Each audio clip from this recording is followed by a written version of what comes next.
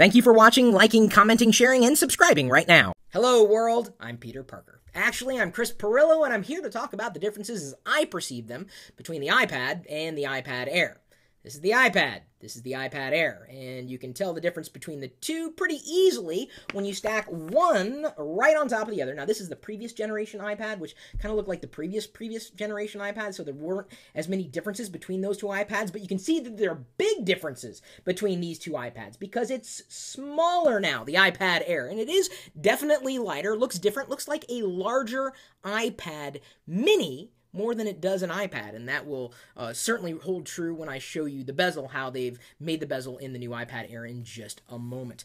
The new iPad Air is faster, and you could use it for regular tasks and not necessarily see that much of a difference. Now, if you use more processor-intensive applications, you're probably going to see big differences, like using iMovie, which I know some people do on the iPad or iOS devices in general, and it works just fine. You will notice the differences in terms of speed, but though in terms of browsing the web, checking email, you may notice a difference, but probably not in terms of speed and performance, just raw performance between the iPad and the iPad Air, which it gets more dramatic, the further back you go in the iPad line versus the newer one, because, we're talking about newer devices, iOS still being optimized, specifically iOS 7. So smaller, more compact, more lightweight, and it costs just as much as it did for you to buy the newer iPad last year, which to me makes it a winner. And yes, Apple's going to say it's the latest and greatest. Well, because it is the latest, no doubt about it. Is it the greatest? Well, yes, I would say between these two, it is absolutely greater. Lighter, same battery life, faster, better hardware, empirically speaking. But did I notice any other dramatic differences between the two? Well, beyond that, no. But, dude, it's all about the form factor on the iPad Air. Let me go ahead and hold them up back to back, even though they're a little incongruent, and this is just to show you the color. We've got space gray, which I'm a fan of, over here, and just the classic silver version over here. I'm going to go ahead and pop off the smart covers here, which I had, I was holding up, if only to make it a bit easier for me to manage each one of these iPads. There is the bezel on the iPad Air. Everything else is the same. I'm telling you, if you were just browsing through the web and you saw this clip in the video, you'd wonder if this was really an iPad mini. And it's not. It's an iPad Air. And that's exactly what an iPad Air is in respect to an iPad mini. I'm going to save that versus video for another day. Compare that to the classic bezel that we've had on every particular iPad going back to Generation 1, and that was a bit more equidistant. Now, even though you'd wonder, well, what if I'm holding onto the iPad like this? Hey, look, it's two Pirillos in one, two Chris Pirillo, 3, 4. How many Chris Pirillos do you see in one video? If you're holding onto the iPad, say like this, you can still use your other finger and operate the iPad. iOS had a tweak added to it a few revisions ago, long before iOS 7 was revealed. So, yes, there are absolute noticeable differences in physicality between the classic iPad and the newer iPad Air. I would expect those differences to be even more dramatic, going all the way back depending on what was the last iPad that you bought or had or used. And of course, they've certainly improved over time as well.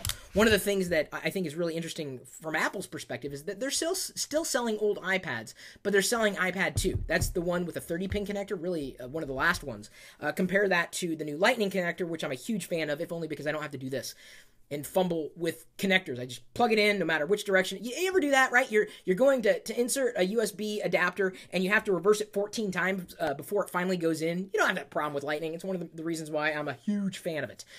So to me, the differences are absolutely noticeable, not just in price, but certainly in how they leapt, not just over a generation, but they really improved it. The size, maintaining the battery, increasing speed, they made it a better iPad experience. And it is absolutely better in that respect. Now, in terms of the other differences between the two, you could probably look up the specs online and do your own chart comparison. Did I feel that using the iPad Air was nicer than using the classic iPad?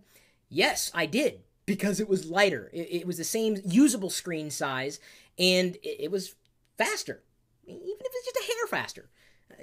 I've got hair. It's about one Pirillo hair faster, maybe. It felt like that.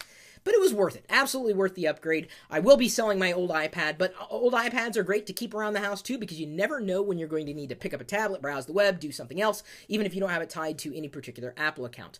I think that in a matter of time, our houses, homes, are going to be filled with tablets that we just pass on to other people who live with us, or maybe if you live alone, that you could have a tablet in every room. You could have your own turn the old iPad into a bathroom tablet. Because come on, let's face it, you're doing something in there other than what you should be doing. There's my comparison. If I missed anything, it was not intentional. My experience has been good. So thanks again for commenting, asking questions that I can respond to. Of course, remembering to like, and what else? Oh yeah, share this video, for people who, might be bored with the other tech videos that kind of look the same. They want something a little more animated. Like a guy in a Spider-Man hoodie who's going to do this now at the end of the video. It's great. Who else is doing this in a versus? I can't even see right now. It's crazy, man. I'm an arachnophobe, and I'm wearing a Spider-Man hoodie with gigantic glasses on underneath the mesh. I can still see you, though. So thanks again for subscribing.